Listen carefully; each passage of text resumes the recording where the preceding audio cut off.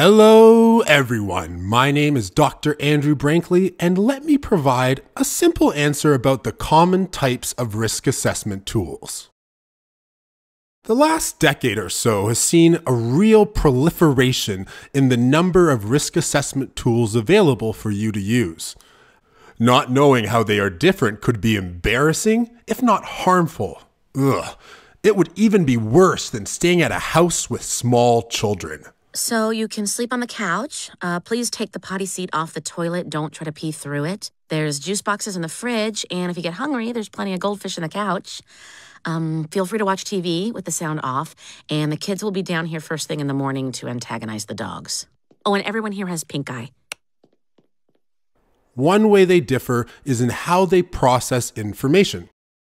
Like this arrow that is wider at the top and narrow at the bottom, risk tools differ in degree of standardization, which essentially amounts to how many decisions were made prior to meeting with the client. We will begin at the widest point of the arrow with unstructured professional judgment. In this case, the evaluator decides what assessment targets are to be measured, how the information is collected, weighted, and summarized, and ultimately how the results are interpreted.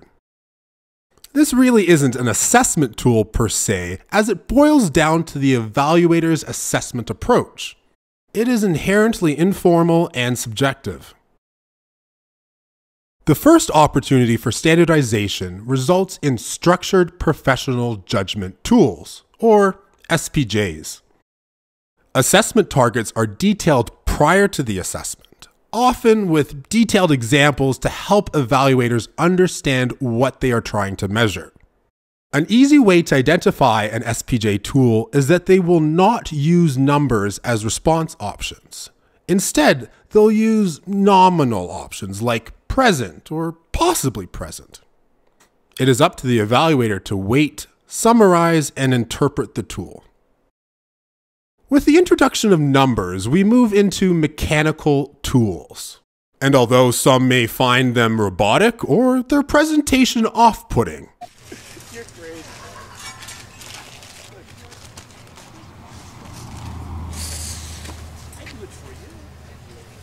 they really are a huge advancement. Information is formally weighted with numbers.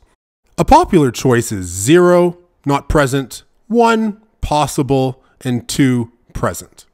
This may seem like a minor change, but it requires substantial research to do properly.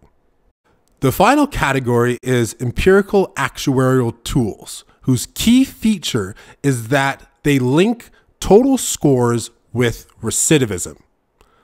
Total scores, well, they can be associated with other things like percentiles or risk ratios, but to technically be categorized as empirical actuarial, test developers must connect scores with the base rate or frequency of an outcome.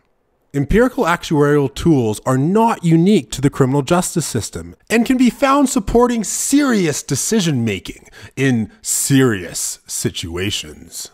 Little Kato, this is serious.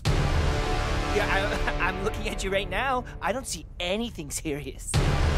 I'm telling you, I'm so super serious about how serious this is. What is it? Are we under attack? Oh, something serious is happening. Where is it? I need eyes on seriousness! It's like super omega serious. Choking it pop! I know, Moonpig, it's beyond serious. I think it's over there now. What's going on? This is so serious.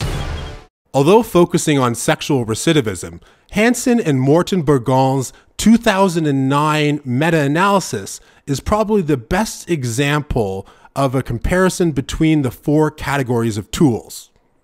Going from left to right in this hybrid table figure, we have 4 rows for the categories of tools. N, the sample size in the meta, from K, number of studies. In the remaining space, I will show Cohen's D, an effect size which translates to the standard mean difference.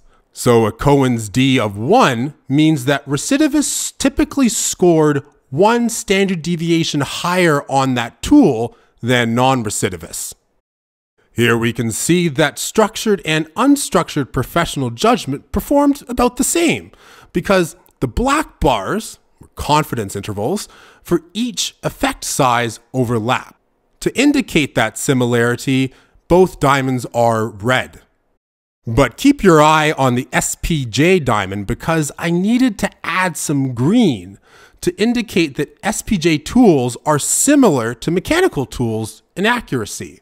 Mechanical tools did perform better than unstructured judgment, hence the non-overlapping confidence intervals and different colored diamonds.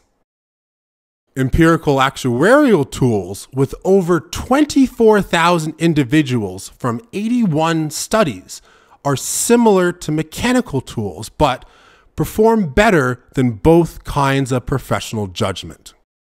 My takeaway from this is that you should always seek to use the most standardized tool available. This will differ based upon our current understanding of the phenomena you are trying to measure.